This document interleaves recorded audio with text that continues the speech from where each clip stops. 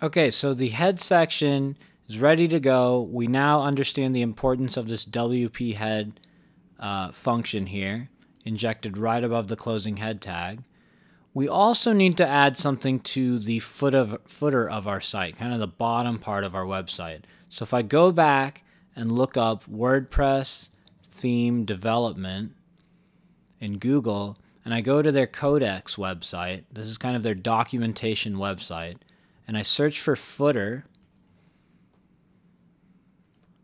you'll see they've got a best practice recommendation here as well. So we basically, it's pretty simple. We just need to add this little line of code right above our closing body and closing HTML tags. So that's super easy. Let's head over there.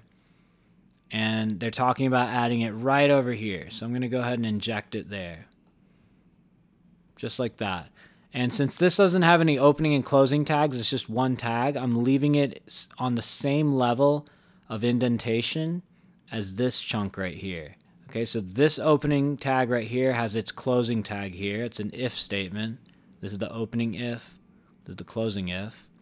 And so this is just kind of on the same level right above this body tag. So I'm going to save this. Make sure your server is running. Mine is running, so I don't have to click that run project button. It's already running. And I'm going to go over to my website, close the inspector, and refresh. And there we go. Now we have this admin bar. We talked about this a few videos back. This is coming from this function right here. And the padding for it, the extra CSS that gave it the spacing, comes from the WP head function right there. Okay, so now we have a web page here that's got a complete header and a complete footer. So we're making some good progress now, and we are following best practices up to this point.